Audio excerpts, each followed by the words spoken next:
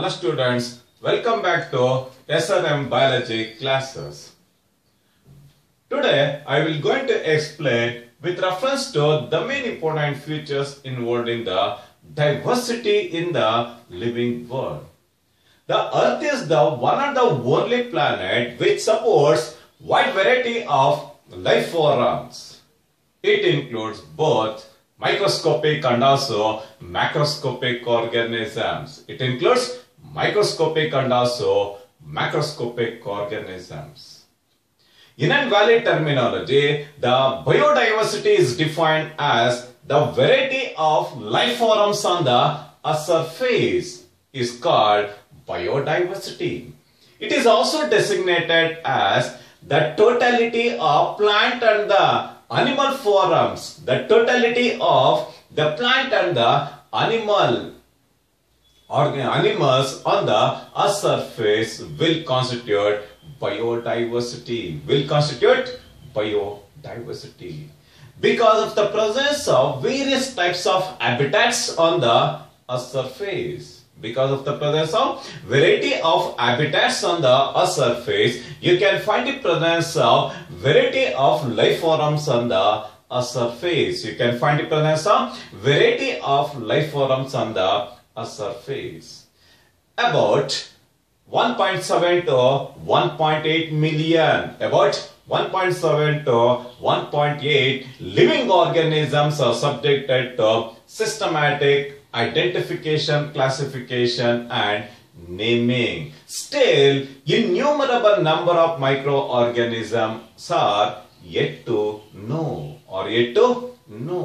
about 1.7 to 1.8 million living organisms.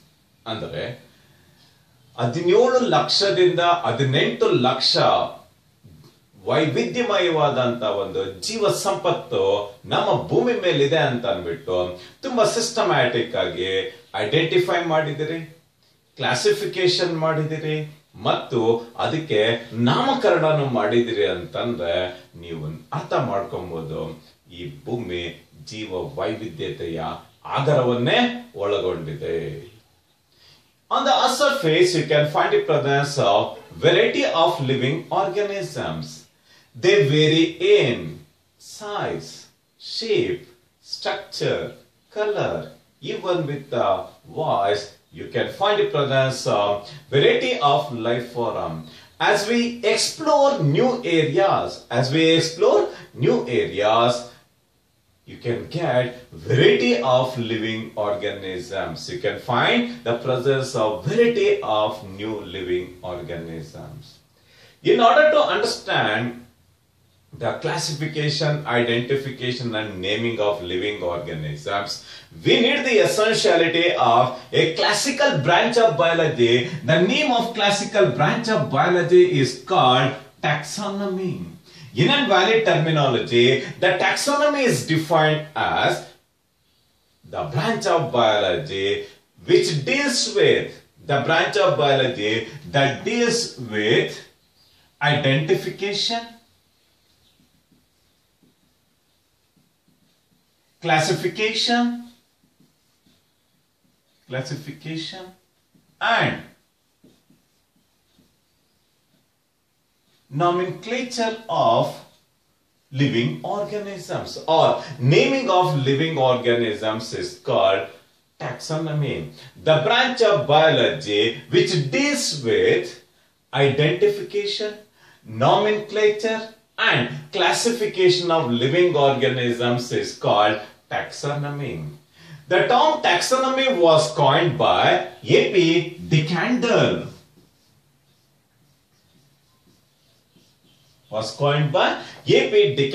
In the year 1813. The taxonomy is also designated as systematics. It is derived from the Latin terminology systema refers to the systematic arrangement of living organism. Systema refers to the systematic arrangement of the systematic arrangement of living organism. The systematic arrangement of living organisms is purely designated as systema. Is purely designated as systema. With reference to the taxonomy is purely depends upon or is purely based on the external and the internal characters. In the external and in the internal characters, based on the similarities and dissimilarities are taken into consideration. In addition to this, the type of the cell structure, the type of the reproduction, and the type of the evolutionary relationship. The type of the evolutionary relationships are taken into consideration for the classification, identification, and for the nomenclature of the living organism. For the nomenclature of the living organisms. In invalid terminology, the taxonomy is defined as the classification, identification, and nomenclature of living organisms is called taxonomy. The identification is defined as the determination of unknown species. The determination of unknown species by comparing with known species. By comparing with known species is called identification. The determination of unknown species by comparing with the known species is called identification. The nomenclature is defined as the correct naming of identified organism. The correct naming of identified organism is called nomenclature. Namgu ashte namkarana martare to identify the living organism. To identify the living organism, we need the essentiality of nomenclature. The correct naming of identified organism is called nomenclature. The organisms are named according to rules of International Code of Botanical Nomenclature. The International Code of Botanical Nomenclature is the supreme authority in naming of the plant species. In naming of the plant species. For the naming of animals, International Code of Zoological Nomenclature, popularly abbreviated as ICZN, International Code of Zoological Nomenclature, is the authority for the naming of the animal species on the surface. According to ICBN and ICZN, the correct naming of the living organisms are achieved on the surface. The last important aspect is called classification. In invalid terminology, the classification is defined as the grouping of organisms based on the various common characters. ಗೊತ್ತಾಗ್ತಿದೆಯಲ್ಲ ನೋಡಿ, ಮನುಷ್ಯರಲ್ಲಿ ಎಲ್ಲರಲ್ಲೂ ಅಷ್ಟೇ you can find the presence of 2 hands, 2 legs, 2 eyes. ಆ ಒಂದು characters similar ಆಗಿದ್ರೆ ಆ ಒಂದು ಎಲ್ಲ ಕ್ಯಾಟಗರಿ ಆಫ್ ಲಿವಿಂಗ್ ಆರ್ಗನಿಸಮ್ಸ್ ನಾವು ಏನಂತ ಕರಿತೀರಿ? ಮನುಷ್ಯ ಅಂತ ಕರಿತೀರಿ. The classification is defined as grouping of organism based on the various common characters. Based on the various common characters is called classification. This is with reference to the basic definitions in the identification, classification, and nomenclature of the living organism. What is the need of classification, identification, and naming of living organism? As I earlier said, you can find the presence of variety of plants and animal species on the earth's surface. Based on the geographical area, people use it to designate the particular plant and animal species based on the local names. These local names, they vary from place to place or from one geographical area to another geographical area. So it leads to various confusions. ಒಂದೇ species ನ 101 ಭಾಷೆನಲ್ಲಿ ಬೇರೆ ಹೆಸರಿನಲ್ಲಿ ನಾವು identify ಮಾಡಿದ್ರೆ ಆ ಒಂದು communication ನಲ್ಲಿ ತುಂಬಾನೇ ಪ್ರಾಬ್ಲಮ್ ಬರ್ತಾ ಇತ್ತು. ಹಾಗಾಗಿ the nomenclature processes came into existence. In order to avoid the confusions, led to the standardization of the taxonomy, led to the naming of the living organism. Yes, there is a need for standardization in the naming of living organism in which a particular organism is identified in the single name. Particular organism is identified in the single name across the globe, across the world. This correct naming of identified organism, the correct naming of identified organisms is called nomenclature. In order to avoid the confusions, the nomenclature processes came into existence in order to communicate the plant and animal species. The next important aspect is with reference to binomial nomenclature. As the name indicates, binomial refers to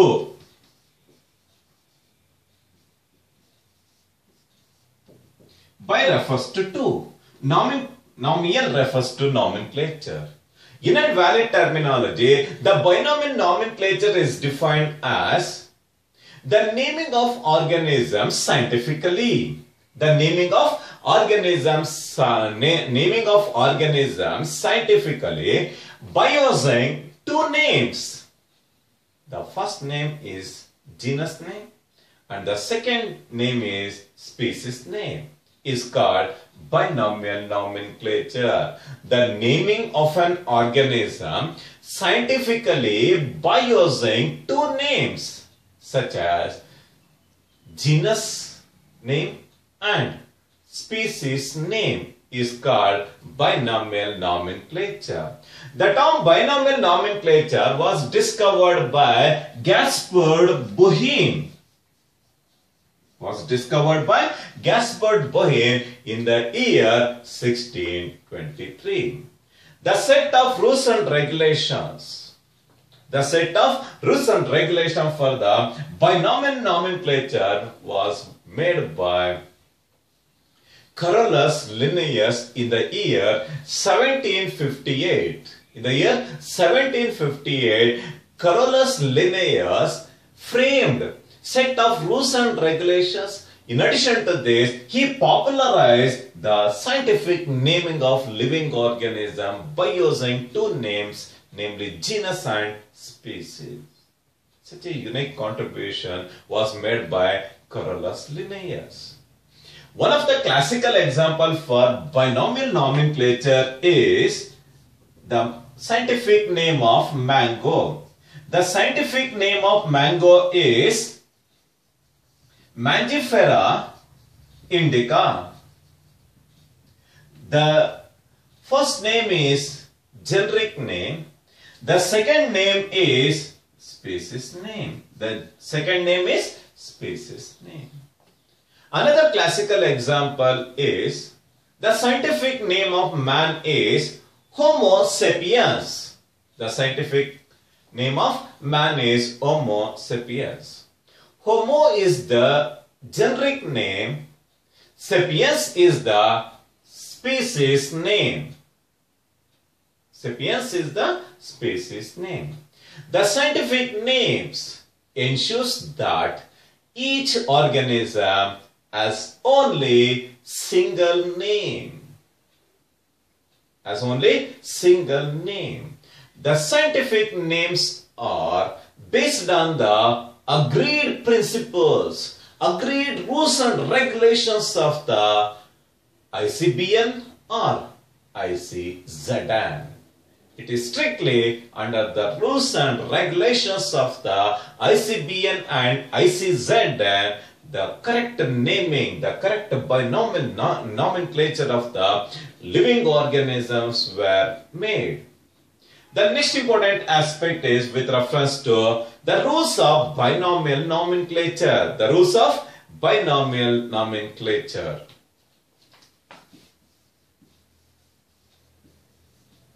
Rules of binomial nomenclature. With reference to the set of rules and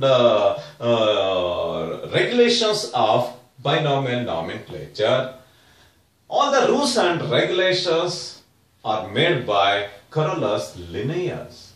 Because of this unique characteristic feature, Carolus Linnaeus was popularly designated as father of binomial nomenclature.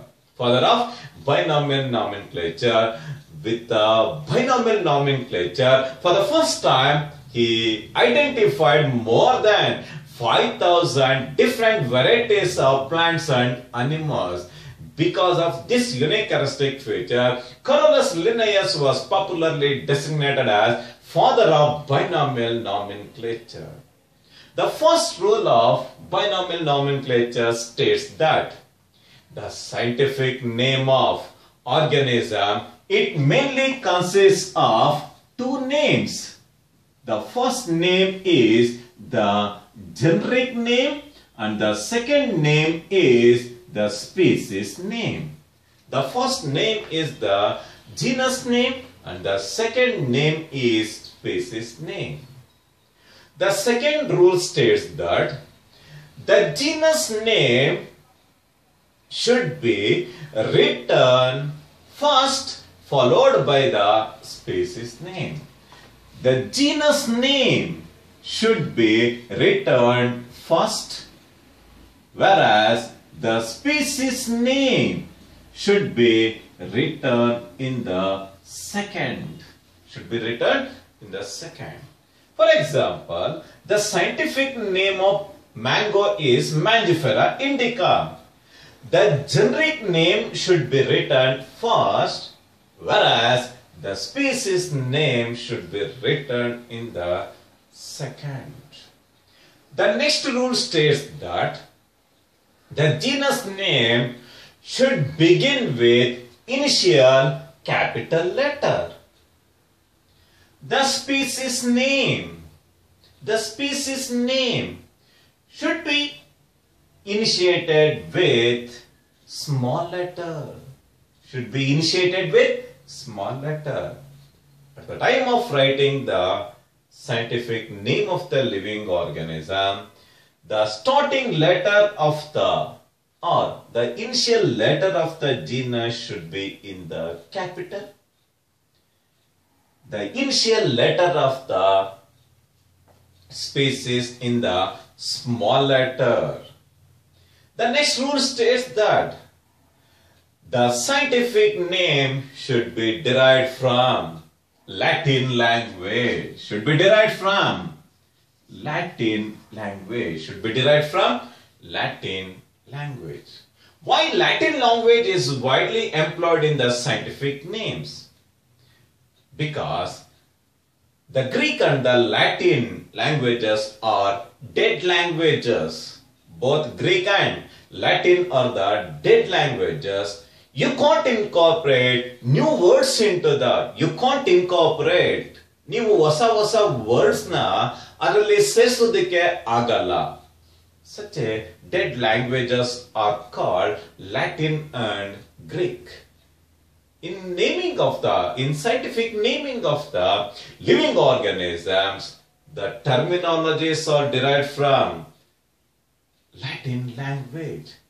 The next important rule states that both the names should be printed in italics. ನೀವೇನಾದ್ರು typing ಮಾಡಬೇಕು ಅಂದ್ರೆ ಅಥವಾ ಕಂಪ್ಯೂಟರ್ನ ತಗೊಬೇಕು ಅಂದ್ರೆ the scientific name it should be printed in italics, or it should be underlined, or it should be underlined separately, or it should be underlined separately if it is in handwritten. If it is in the handwritten, the generic and the species name should be underlined separately. Another important rule states that if an organism is known by more than one scientific name, then the first name becomes the valid name. And the remaining names becomes parallel names or synonyms. The author who describes the living organism for the first time, they become valid name. The remaining names become synonyms or they become parallel names. The next important aspect is the name of the taxonomist who describes the species for the first time. ಯಾರು ಮೊಟ್ಟ ಮೊದಲನೇ ಬಾರಿಗೆ ಆ ಒಂದು living organisms ನ identify ಮಾಡಿ ನಾಮೆನ್ಕ್ಲೇಚರ್ ಮಾಡ್ತಾನೋ, the first time ನೋಡಿ, the name of the taxonomist who describes the species for the first time is also written after the name of the species. The scientific name for the mango was given by Carolus Linnaeus. At the end of the species, the author's citation is abbreviated. For the first time, the scientific name for the mango was given by Carolus Linnaeus. Yes, the author name is cited. Or author name is abbreviated and it is cited. The next important rule for the scientific naming of living organism is a scientific name with the same words used for the genus and the species. Such a type of binomial names are called tautonyms.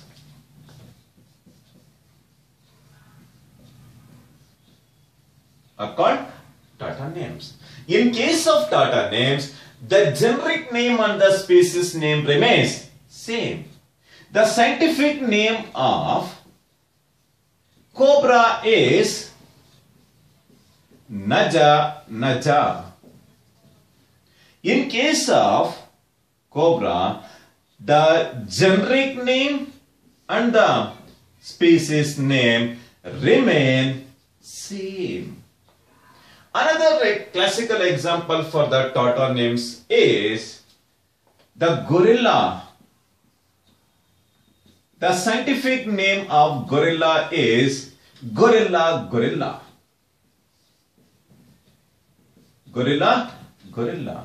In case of gorilla, the generic name is gorilla.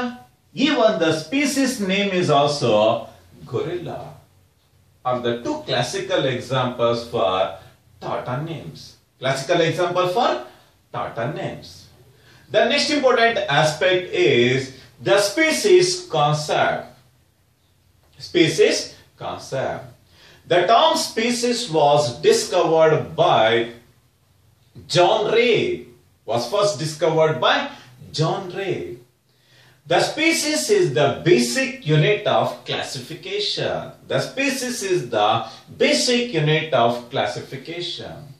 In invalid terminology, the species is defined as a group of genetically similar organisms.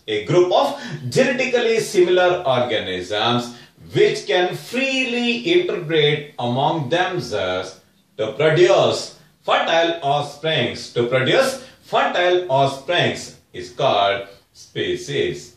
A group of genetically similar organisms which can interbreed among themselves to produce fertile offsprings is called species. With reference to the important characters of species, the members of the species belongs to local population. The members of the species belongs to local population. They shows complete anatomical similarities. ಮನುಷ್ಯ ಏನಾದ್ರು consider ಮಾಡಿದ್ರೆ ಎಲ್ಲರಲ್ಲೂ you can find the presence of, in case of adult human beings, you can find the presence of total number of 206 bones. You can find the presence of total number of 206 bones that remains same. They show complete anatomical similarities. With reference to the size, shape, and the number of chromosomes in the local population are same in all the members. In case of human beings, the chromosome number remains same. 2n is equal to 46. They have similar genetic material. They have similar genetic material. In case of human beings, the DNA is the master molecule. The DNA is the genetic material. The DNA is the genetic material.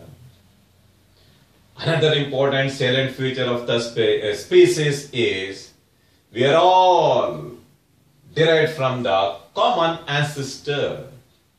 ನಮ್ಮೆಲ್ಲರ ancestor ಆಫ್ರಿಕಾದಲ್ಲಿದ್ದಾರೆ. We are all derived from the common ancestors.